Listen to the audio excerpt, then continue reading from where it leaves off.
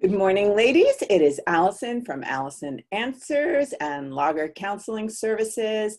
I am here to tell you your daily challenge. Okay, for 24 hours, you're going to be mindful and aware of any limiting thoughts. Now, I've been working on this with you guys for a while now, and I want you to start to really be hyper-focused in on the way that your thinking is and the way your mind is working going forward. These incremental, heightened awarenesses that you're doing all throughout the day are going to become a habit for you.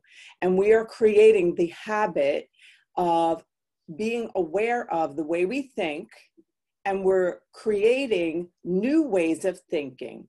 So what happens in our neurological network, actually the wiring in our brain, what ends up happening is all of the wiring that's there eventually will become obsolete if you continue to build thoughts that are going to bring you to a better outcome.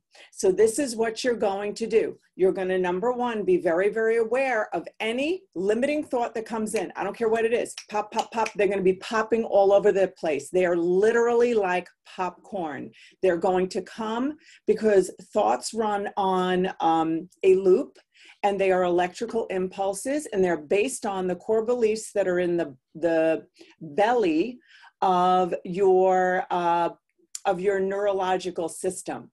So your whole body is a record of memory.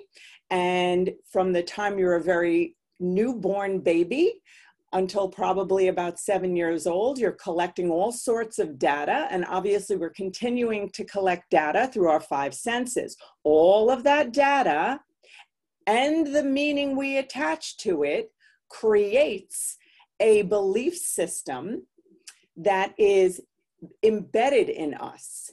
The thoughts that come to us are created from a belief system that can be very faulty. So that's why we're going to be aware of the thoughts that are popping around in your mind, because if you're aware of the thoughts that are popping around in your mind, then you can look at them and turn around and go, oh, do I actually believe that thought?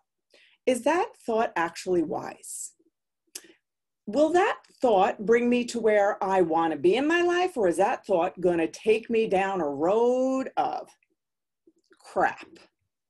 Is that thought going to continue to bring me to places that I don't want to be, and I keep finding myself? Basically, that's how it works, because thoughts are on a loop. Our neurological system is embedded in us. It's based on our experiences and the meanings we've attached to those experiences. Don't tell me that every meaning you've attached to something, every interpretation you've attached to something has been valid, because I know mine haven't been. So we have to be able to be wise observers, people who actually look at our life and make a decision. Hey, I'm thinking like this. Is this accurate? Instead of popping out and yelling at people and doing all this other shiitake. All right, that's what you're doing today. You find a limiting thought, I want it down on a piece of paper. I want you to list out. When you come back here tomorrow, be proactive. List out some shitty thoughts you have that keep limiting you every day. And wow, there's that thought again. Oh, wow, there's that thought again. 91%